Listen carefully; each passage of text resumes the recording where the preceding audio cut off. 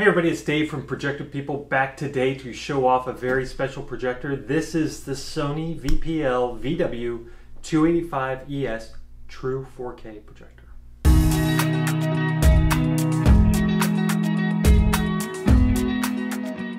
Great, welcome back everybody. Today we are taking a look at the Sony True 4K VPL-VW285ES SXRD projector.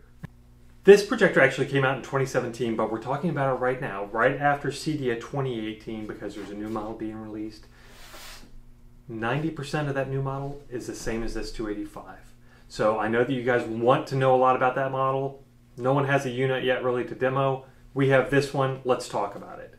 This 285, in short, is an incredible projector. It's a dedicated home theater unit. Let's get that out of the way first and foremost. This is a 1500 lumen unit meant for a dedicated controlled space where you can turn off all the lights. 1500 lumens is more than enough to get an image that is just going to blow your mind. The contrast on this projector, we've seen it in action, incredible for having no dynamic iris. I don't know how much better you could probably get a little better, but not much than this projector out of the box. It's got a fantastic 2x zoom. It's got lens shift out of this world for placement flexibility.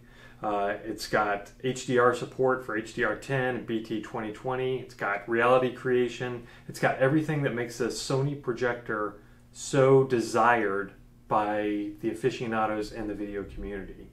It's got 3D, super low lag input times, and number one on the list for a lot of people is the fact that it does native 4K. And it displays 4096 pixels by 2160 pixels. There's no pixel shifting going on. There's no kind of manipulation of the processor. This is true 4K out of the box, and it shines. It looks incredible, as you'll see in just a minute. Let's talk about the connections on the back of this unit. Great, so we are now looking at the input connections on the Sony. And just for reference, this is the side of the unit here. We have from left to right, we've got your network control, your local area network, your USB, probably for firmware upgrades and so on.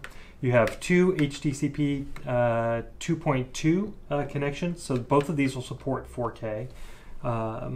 You have your standard kind of remote connection for your computer, and then you have an IR direct, and you have two different options for your 12-volt triggers there. So nothing you don't need, everything you do need for a functional home theater unit. And this chassis, I'll just speak to that for a minute. This is definitely not a portable unit. This is meant to be installed. It's a 31-pound unit with a very nice, sleek kind of carbon outer shell. Beautiful unit.